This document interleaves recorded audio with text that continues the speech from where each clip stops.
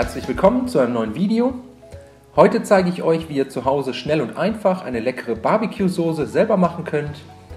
Dafür als erstes Whisky in einen kleinen Topf geben. Die genauen Zutaten und Mengenangaben habe ich euch unter dem Video nochmal aufgelistet. Den Whisky zum Kochen bringen und für etwa 1 Minute köcheln lassen. Dann eine Knoblauchzehe abziehen, mit einem Messer andrücken und zum Whisky geben. Außerdem Tomatenketchup,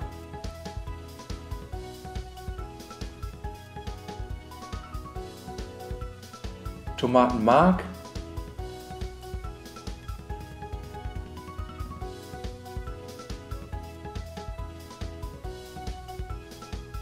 braunen Zucker, dann die Gewürze. Hier haben wir Paprika, edelsüß, Cayennepfeffer, Kumin, Thymian, Rosmarin und Zwiebelpulver. Außerdem noch etwas Senf. Dann ein paar Spritzer Worcestershiresauce.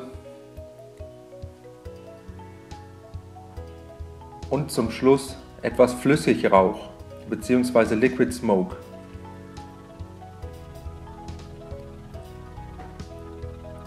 Jetzt alle Zutaten verrühren, bis sich alles gleichmäßig verteilt hat. Und dann ist die Soße im Prinzip auch schon fertig. Sie braucht jetzt nur noch für 1 Stunde leicht zu köcheln.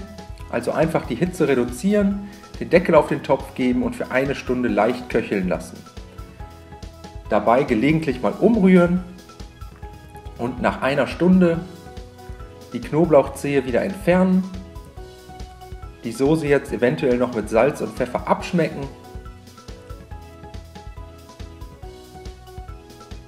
Und danach servieren.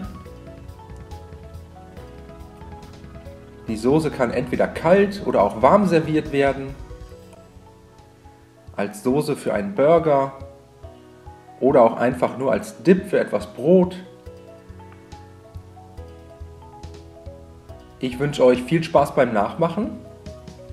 Bis zum nächsten Mal.